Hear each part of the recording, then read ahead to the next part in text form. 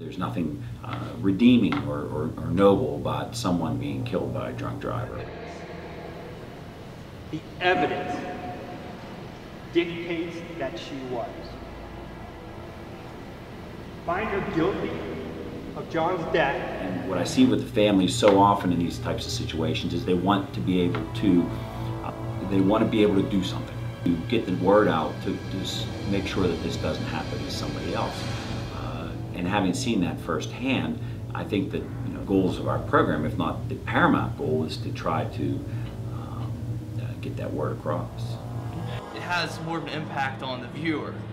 If we just stand in there and give a lecture, they're going to be toned out in 5 minutes. But I would ask that you just tell Judge Fabra how this has affected you, how it's been since the accident.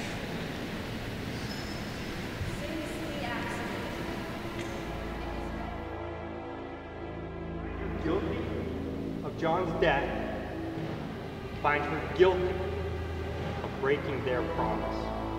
Thank you.